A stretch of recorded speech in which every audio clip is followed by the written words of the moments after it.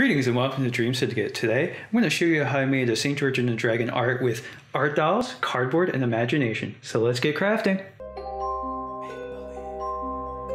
Over the last several weeks, I've been sharing my process for building a mixed media St. George and the Dragon piece. The characters in them are wire armature puppets or art dolls that are poseable, and they have polymer clay heads. To be exact, I used Sculpey.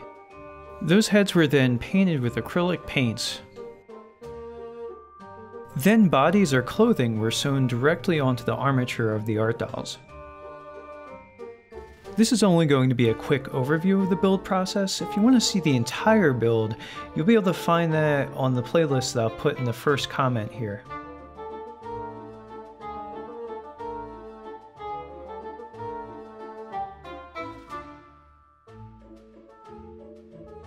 Next, I'll be sculpting St. George's head, first putting down some proportion lines to work from. And then I build an armature out of aluminum wire. I use 1/4 inch thick upholstery foam to bulk out the body mass. I'm sewing the character's chainmail armor onto him.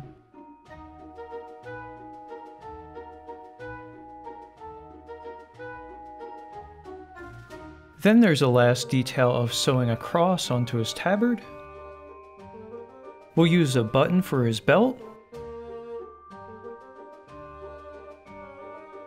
And then we'll just work at giving St. George some hair out of this fabric.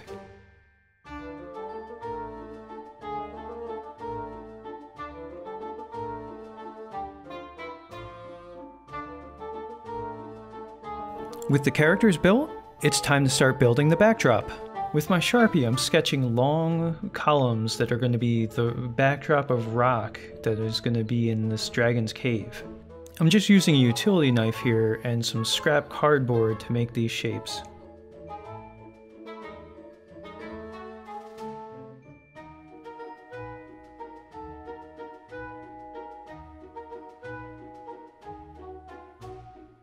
I wanted a variety of thicknesses in the rock wall that I'm building in the background, so I'm using different thicknesses of cardboard to help achieve that effect. With my very-sized cardboard pieces cut out, I start arranging them into a shape that gives the sense of the interior of a cavern. For this project, I'm using small clamps, wood glue, and big clamps.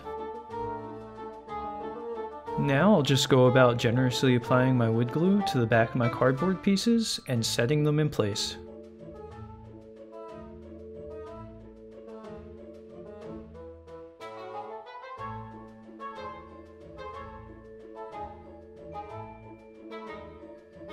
Next, I'll go about painting the backdrop. My palette consists of a few blue tones and black and white.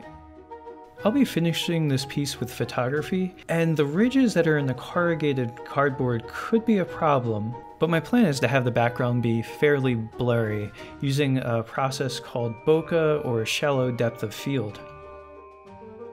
In the same way that theater backdrops or old movie backdrops didn't have to be pristine because your eyes aren't going to be focusing on them, this doesn't have to be the greatest rock wall ever made either because your eyes aren't really going to be fully focusing on it.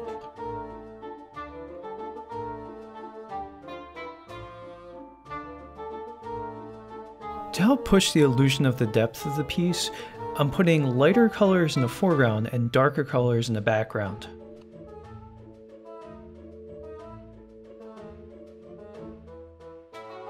Now I'll paint the ground a mid-tone of the color that I used in the backdrop. Then I spread some rocks on the ground to make it look more cavey. And they definitely came with plenty of dust. Now I'm going to clear away some of these rocks to have a place to put St. George. Taking out my trusty Sharpie, I'll mark off where the wires for his feet go, and drill holes in those spaces.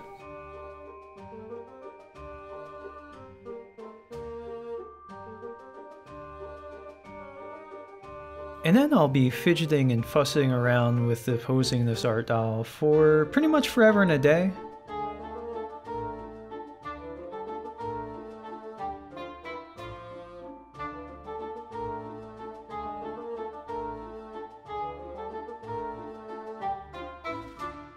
Then I'll add the dragon and some more fidgeting and fussing with that. Once I was happy with the pose, I set up my digital camera, took some photos, but then I also moved the characters again and took some more shots and so on and so on.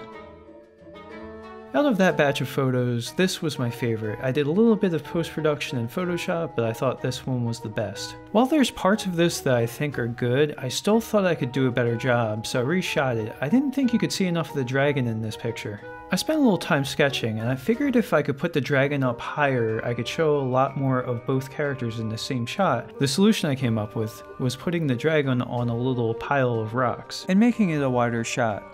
If you'd like to purchase a St. George and the Dragon greeting card or print, I'll leave a link to where you can get one below. Thanks so much for watching. If you want to join me in making the imaginary reality weekly, don't forget to subscribe and hit the bell icon. Until next time, make believe!